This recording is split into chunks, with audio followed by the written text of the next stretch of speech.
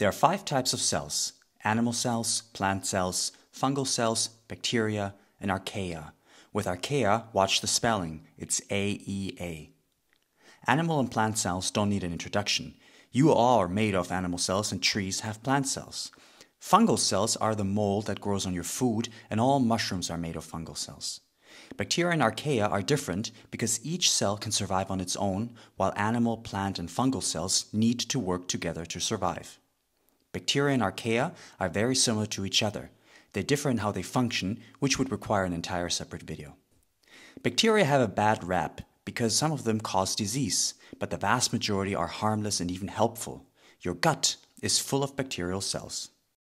Check the pinned comment for a quiz. Check out more videos here.